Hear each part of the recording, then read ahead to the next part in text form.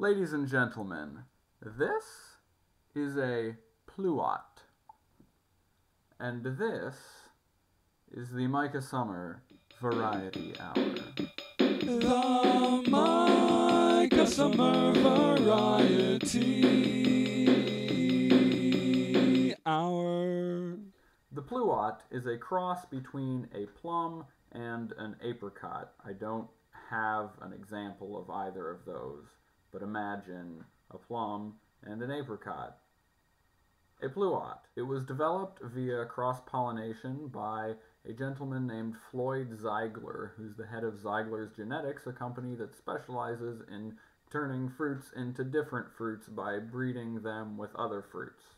This particular fruit, the Pluot, can currently be found on sale for $1 a pound at my place of employment, a reputable grocery store. The fact that they're only $1 a pound, combined with the fact that they're sort of tucked behind some plastic bags next to the more well-known fruits with only a small handwritten sign that says Pluots, might lead one to believe that my employer, a respectable grocery store, is somewhat embarrassed by the presence of these bizarre cross fruits.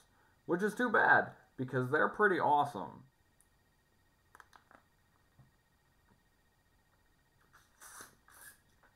Yeah. It tastes essentially like a delicious plum, and possibly also like a delicious apricot, but I can't really say because it's been years since I've actually eaten a fresh apricot. Dried apricots, yes, but does anyone actually eat fresh apricots anymore? I think we may be raising a generation that thinks that apricots grow as tiny shriveled orange things with no seeds inside. So as I mentioned, these wonderful little fruits are on sale at my place of employment, a reputable grocery store, for $1 per pound, or as grocery stores apparently like to put it because they think that it might lead you to buy more, 10 pounds for $10. I was able to purchase 5 Pluots for a total price of $2.35. So, to all of you out there, I pose the following 3 questions. If Pluots were priced at $1 per pound and I purchased 5 Pluots for $2.35. 1.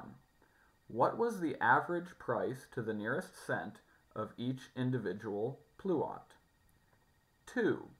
What was the total weight of my Pluot purchase to the nearest ounce? And 3. What was the average weight to the nearest ounce of each individual Pluot in my Pluot purchase? The first person to correctly answer all 3 questions, whether in a Facebook comment or a YouTube comment, will receive a prize of 1 Pluot without a bite in it. Imagine it looks like that. This prize can only be redeemed in person by visiting me in Champaign, Illinois. Please come visit me in Champaign to claim your Pluot, because it's a great town, but it gets lonely. While you are all hard at work on these problems, I will be eating the rest of this delicious Pluot. Good luck.